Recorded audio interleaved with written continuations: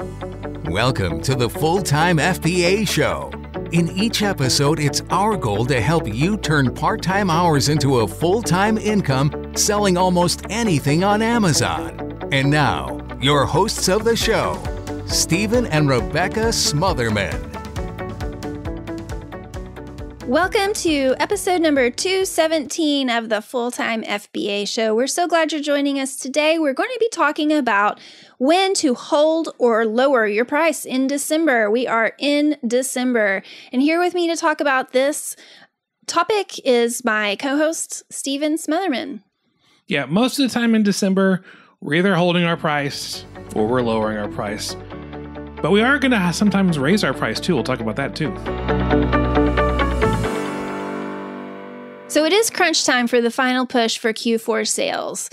And some Amazon sellers are starting to wonder, should I lower my prices on the inventory items that are not selling yet? When should I lower my prices? Should I hold my prices? Is it time to raise my price? Maybe you went deep on a buy and you're worried you'll still be holding on to that inventory and many units come December 25th. Or maybe you've been holding on to some inventory for a few months now and it's still not selling. Even though it's now December, sales velocity should be the fastest of any time during the year. So let's break down what to do in these situations.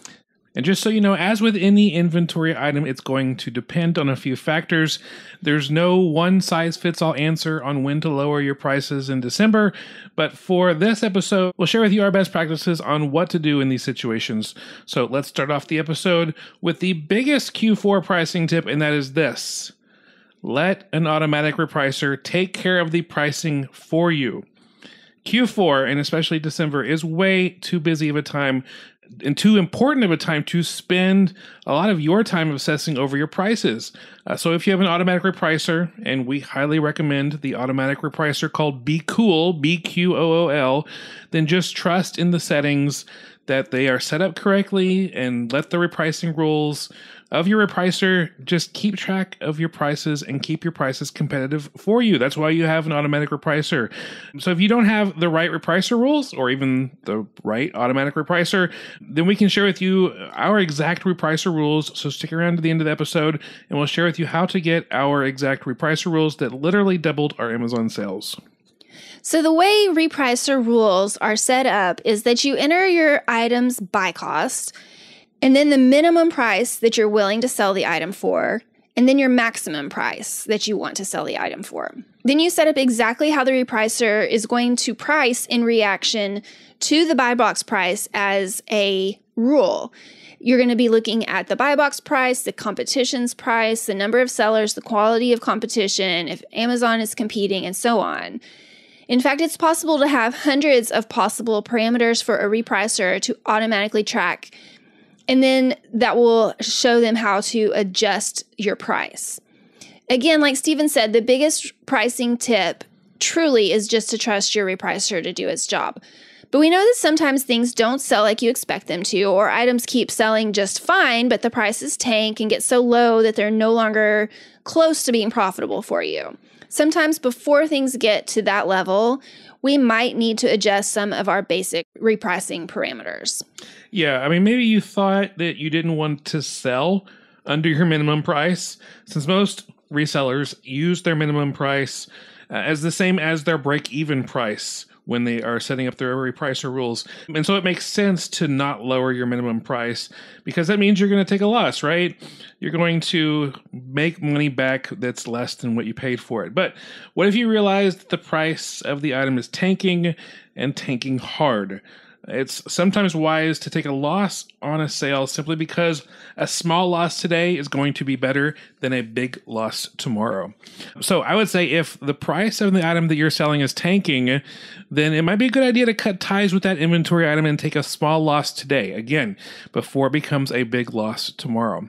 As always, before you make any pricing decision, a 60-second research glance at that item's Kiva graph is always a good idea.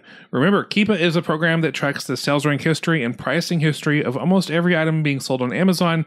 So if it looks like the item's going to tank in price and not recover anytime soon, then it's probably wise to just cut ties with that item, lower the price now, take a small loss today before it turns into a bigger loss tomorrow.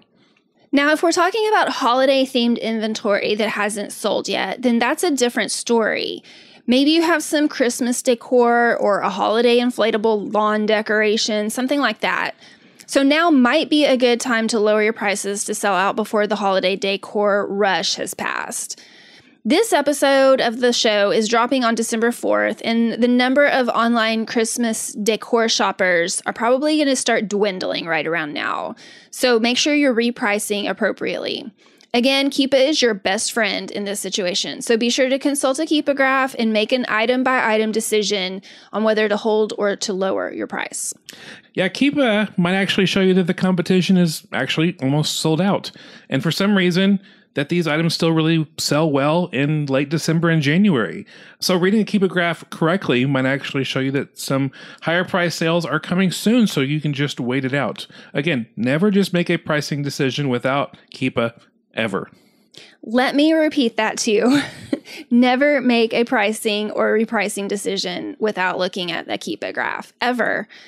So earlier in the show, we told you how you can get our exact repricing rules that we use, and that these always keep our prices competitive. And they don't just lower our prices, but they strategically will raise our prices at times.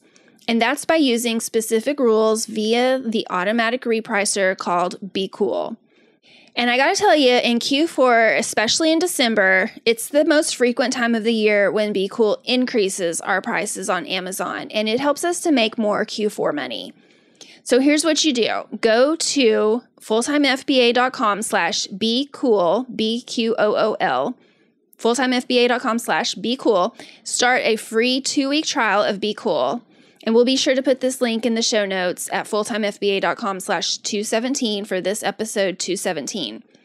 So once you sign up for your free trial, email us at fulltimefba.com/contact and tell us you just started BQool and ask for our own personal repricing rules. Our assistant Ashley will email those rules to you within a few days, and we'll include not only our exact BQool repricing rules, but also how to set up the rules. And then during your free trial, you'll already start to see the repricing tool in action. Your inventory will sell faster, and it will often sell for a higher price than you expect those items to sell for. It really is an amazing tool. 100%.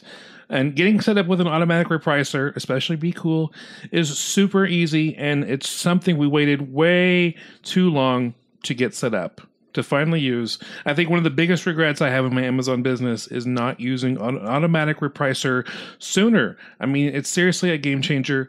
So again, head over to fulltimefba.com/BQool right now. Sign up for that 2-week free trial. Request our exact repricing rules. Put those rules into practice and start making more money right now, plain and simple. Thank you so much for joining us for this episode of the Full-Time FBA Show. We're on episode number 217, so you can find the show notes, transcript, and all of the links we mentioned for this episode at fulltimefba.com/217. And next week on the show, we're going to be talking about items that beginner Amazon sellers should avoid reselling. And we'll talk about that next week on the Full-Time FBA Show. That's all for this episode of the Full-Time FBA Show. So head over to fulltimefba.com/podcast, where you'll find the show notes and links from this episode.